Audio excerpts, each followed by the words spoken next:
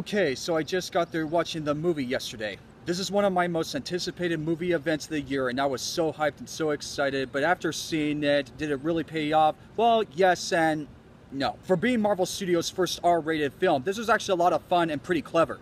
Most of the jokes were funny, for the most part, but I didn't really laugh hard. And some people would say that this is the role which Ryan Reynolds was born to play. I believe it. He absolutely nails it as Wade Wilson. But to be honest, I was never much of a fan of Reynolds in the first place. And I know that this is supposed to be the most accurate version of the character Deadpool that's ever been put on screen. And he's good, but for me, he just comes across as nothing but a douchebag. But that's what most people like about him. But for my taste, he was meh.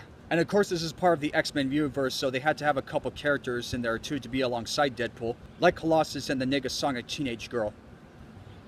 But I would say at the end of the day, I still enjoyed it for what it was. I'll just keep it short and simple. Deadpool was kind of funny, it was action-packed, it was crazy. So, I will give it a 6 out of 10. So what did you all think of this movie? Let me know in the comments section below. And always thank you all so very much for watching. I'll catch you all on the flip side.